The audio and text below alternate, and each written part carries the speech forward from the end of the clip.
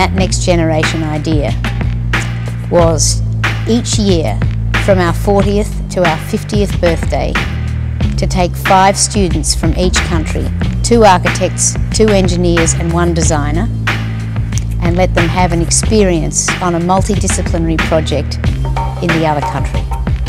Multidisciplinary design for me is collective creativity.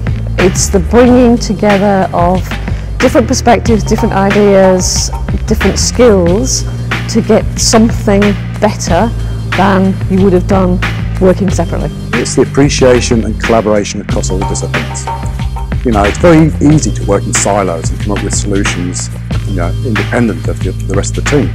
But to integrate those solutions, you know, you need to collaborate. So I think that we will have much closer relationship, Denmark and Australia, both professionally, educationally. So being a part of this for 6 weeks and exploring it from every aspect, be it architecture, engineering, signage, wayfinding, placemaking, as Mark says, I'm sure that it's an example, an experience that will change their careers. All of us are working in the built environment, but we're speaking differently about the same thing. And seeing how Utzon applied this idea of, I call it experience design. It really, of course, came down to how you engage with the site, how you meet the opera itself, how you can explore it in an intuitive way. And that was really essential to us, the intuitive wayfinding, visually connecting with the site. As an engineer, it was very interesting to work in the concept phase. It was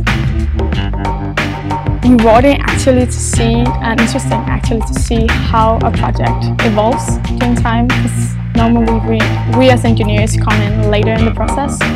This was very much a different way of working and more conceptual. We had more influence on the project's outcome as well, which was really rewarding. The thing about that, it's not just architects coming up with a vision, engineers solving, designers putting something in there, but it's really beginning to become an integrated design. I think that must have been the biggest success of the project. It's pretty amazing how a 6-week program can connect you and situate you with such an incredible pool of like-minded designers and architects and engineers and mentors.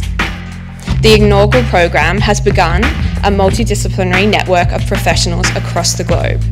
And it's amazing to see how a building can kind of have that effect on a people, on a society, and kind of have a global reach. MADE is really a program that can shape your outlook and change your life, but only if you want it to. The most exciting things about the program is the alumni network that's aimed to be developed over the 10 years, because I anticipate and I hope that I'd be able to work with some of the people that I've already been able to work with into the future. MADE represents our investment in the next generation of architects, designers and engineers, which are essentially the 3 disciplines that allowed the Opera House to happen. And I suppose the other thing we need to think about MADE is that it's not only the 100 students who do it, but it's the influence that those 100 students have on the way that they work, on their families, on their communities, on their society more broadly, so that it will have this continuing ripple effect across a broad spectrum of people over a very long period of time.